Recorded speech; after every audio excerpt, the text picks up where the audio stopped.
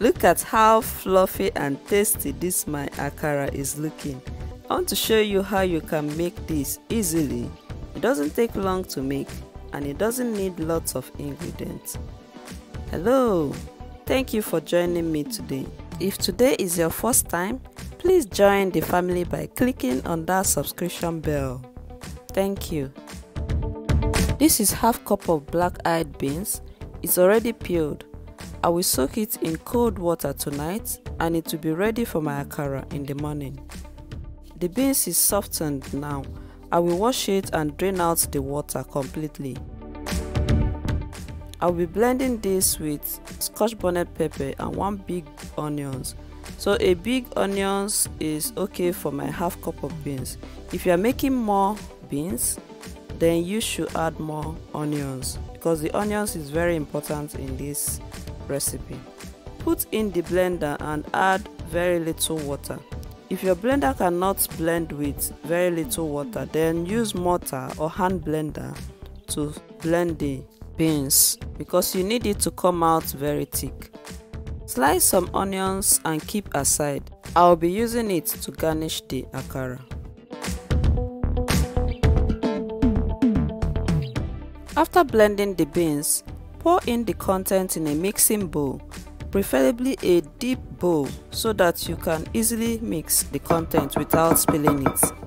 Meanwhile, add some vegetable oil in a pan and put on the heat while you get your beans ready for the akara. Add half a teaspoon of crayfish or prawn powder. The aim is to get a whiff of the flavor in the akara, not to change the natural taste of the akara. That is why you are adding a pinch. Then add salt to taste. Use a whisker, either electric whisker or the manual one, and start whisking the content.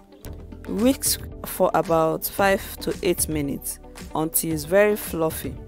If your akara always comes out lumpy and bland, it's probably because you didn't whisk it very well.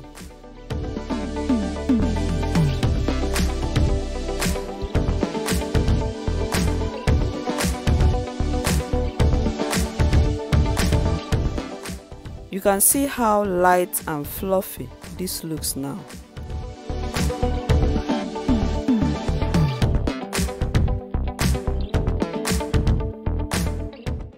Remember to test for salt, and if the salt is not enough, you add more salt until it's good and ready to go. Test your oil by dropping a little inside to see if it's ready. When it starts frying, then I'll know that it's ready.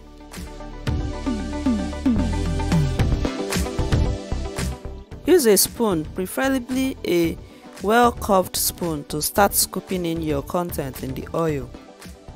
You will see that it immediately floats on the top. If it's not floating, then your mixture, your content is probably not well prepared. Maybe you added more than enough water, or is not fluffy enough.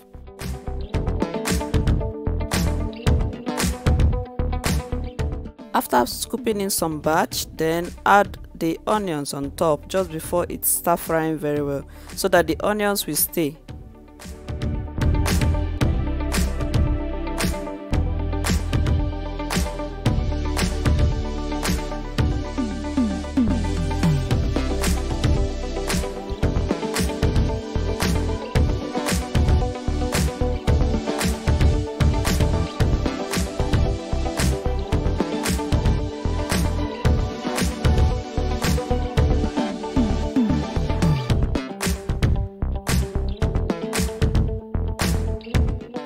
Use a spoon or a barbecue stick like I'm using and flip the akara on its other side. I do this like 2 or 3 times so that the akara will be evenly fried. If 2 or more akara join together, it's better to separate it first before you flip it over.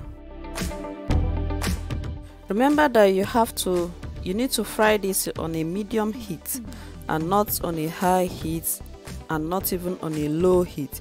If you fry it on a high heat, the body will done before the inside. It will turn golden or darker before the inside is well fried.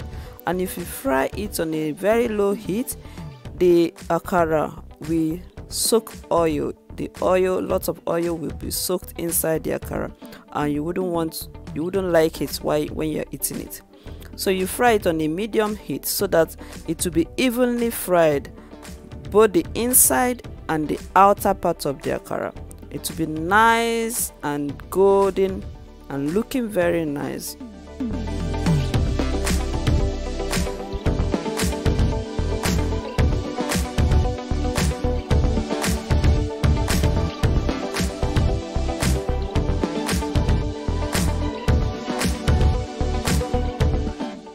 When the akara is done, scoop out of the oil, and if you have another batch to fry, remember you need to whisk it again so that it will come back to fluffy nature before you start frying it. Serve your akara and enjoy with pap, custard, akamu, soft bread, whatever you want to enjoy it with. I'm sure you have enjoyed watching this video. A special thank you to my returning subscribers and those who are joining me today. Thank you so much for joining me, and thank you for subscribing to my channel. I hope that you have learned something today. Thank you so much for watching. See you in my next video. Bye.